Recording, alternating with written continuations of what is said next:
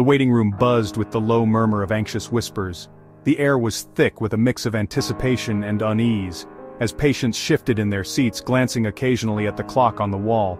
The room was a microcosm of human emotion, each person lost in their own thoughts, hoping for relief and answers. Among them sat Mr. Jones, nervously tapping his foot. His eyes darted around the room, taking in the worried faces of others. He felt a kinship with them, united by the shared experience of waiting and the hope for a positive outcome. He clutched his stomach, a wave of nausea washing over him. The discomfort had been persistent, gnawing at him for weeks. He had tried to ignore it, hoping it would go away on its own, but it had only grown worse. Today he could no longer put it off. Today he was determined to get to the bottom of his discomfort. He had done his research, read countless articles online, and even tried a few home remedies, but nothing had worked. He needed professional help, and he was ready to face whatever it took to find relief. Finally, the door opened, and a friendly face greeted him. Dr. Smith, with her warm smile and reassuring presence, was a sight for sore eyes. She had a reputation for being thorough and compassionate, and Mr. Jones felt a glimmer of hope. Mr. Jones, Dr. Smith is ready to see you now. The nurse's voice was calm and professional, a stark contrast to the chaos of the waiting room. Mr. Jones took a deep breath and stood up, feeling a mix of anxiety and relief. Dr. Smith, a beacon of warmth and knowledge, motioned Mr. Jones to a seat. Her office was a sanctuary of calm, filled with soft lighting and soothing colors. It was a stark contrast to the sterile, impersonal waiting room. Tell me, what brings you in today? Dr. Smith's voice was gentle, yet authoritative. She had a way of making patients feel heard and understood, a skill honed over years of practice. Her demeanor instantly put Mr. Jones at ease. He felt the tension in his shoulders begin to melt away, replaced by a cautious optimism. He was in good hands. Well, doctor, I haven't been feeling quite myself lately. Mr. Jones' voice wavered slightly, but he pressed on, determined to convey the full extent of his symptoms. I've been experiencing some digestive issues, and it's quite concerning. He went on to describe the pain, the nausea, and the impact it had on his daily life. Dr. Smith listened intently, nodding occasionally, her expression one of focused concern. Dr. Smith took notes, her mind already formulating a plan of action. She asked a few more questions, probing gently but thoroughly, ensuring she had all the information she needed. After a few moments, she looked up and met Mr. Jones's eyes. "I think we have a good starting point," she said, her voice filled with confidence. "Let's run some tests and see what we're dealing with." Mr. Jones felt a wave of relief. For the first time in weeks, he felt like he was on the path to finding answers. He smiled at Dr. Smith, grateful for her expertise and compassion. As he left the office, he felt a renewed sense of hope. The journey to recovery had begun, and he was not alone. With Dr. Smith by his side, he knew he could face whatever challenges lay ahead.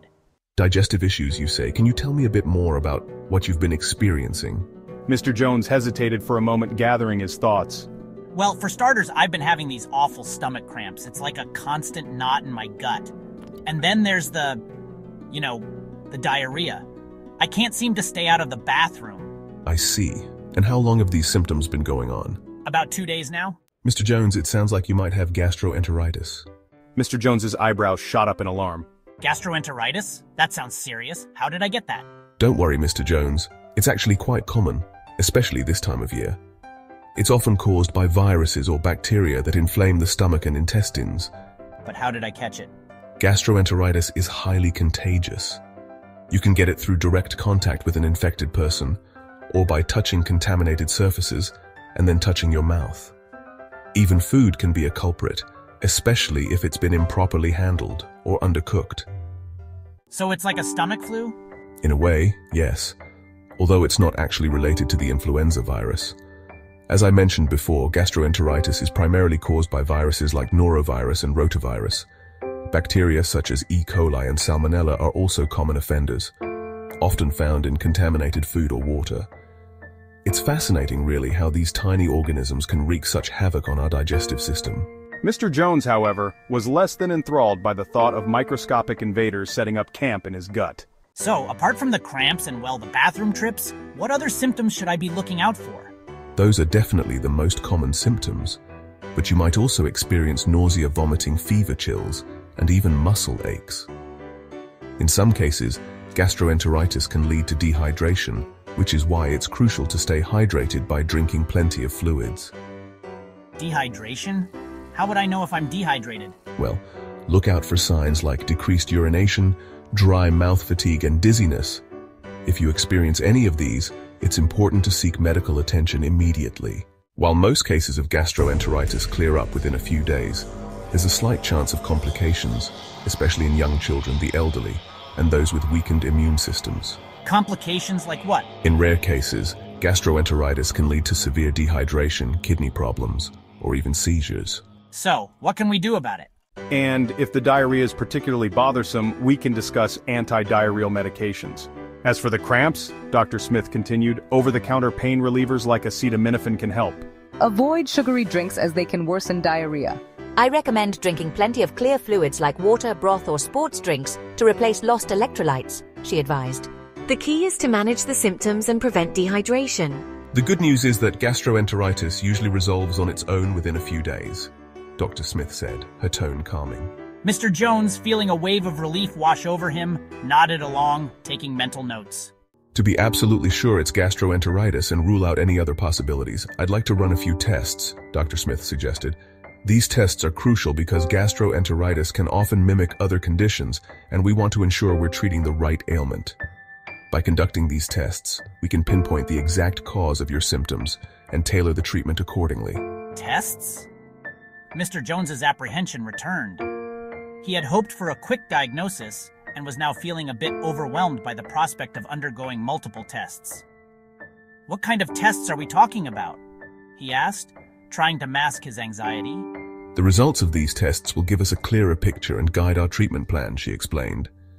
We'll start with a blood test to check for signs of dehydration, which is common with gastroenteritis. Dehydration can be serious, so it's important to catch it early. Additionally, the blood test can reveal any other underlying conditions that might be contributing to your symptoms. And a blood test can check for signs of dehydration or any other underlying conditions. This is a simple procedure where a small sample of your blood is taken and analyzed. It can provide a wealth of information about your overall health and help us rule out other potential issues. Don't worry, they're quite simple, Dr. Smith assured him. A stool sample will help us identify the culprit, whether it's a virus or bacteria. This is important because the treatment for viral gastroenteritis is different from bacterial gastroenteritis. By knowing exactly what we're dealing with, we can prescribe the most effective treatment and get you on the road to recovery faster. Mr. Jones, although not thrilled about the prospect of providing samples, understood the importance of a proper diagnosis. He realized that these tests were a necessary step in ensuring he received the best possible care. With a clearer understanding of the process, he felt a bit more at ease. He nodded, ready to proceed with the tests, hoping for a swift and accurate diagnosis. Prevention is always better than cure, Mr. Jones, Dr. Smith emphasized, her tone shifting from treatment to proactive measures. Washing your hands thoroughly with soap and water, especially after using the bathroom, changing diapers, and before preparing food, is crucial in preventing the spread of these pesky bugs, she advised. And remember, she continued, always wash fruits and vegetables thoroughly before eating, cook meat and eggs thoroughly, and avoid drinking water from potentially contaminated sources. These simple steps can significantly reduce your risk of contracting gastroenteritis, Dr. Smith concluded. As Mr. Jones rose to leave, he felt a surge of gratitude for Dr. Smith's thoroughness and empathy. The visit had been more than just a routine checkup. It had been a transformative experience. Dr. Smith had taken the time to explain everything in detail, ensuring that Mr. Jones fully understood his condition and the steps he needed to take to manage it effectively. He finally understood the nature of his ailment and felt empowered with the knowledge to manage his symptoms and prevent future infections. The information Dr. Smith provided was not just medical jargon. It was practical advice that Mr. Jones could easily incorporate into his daily life.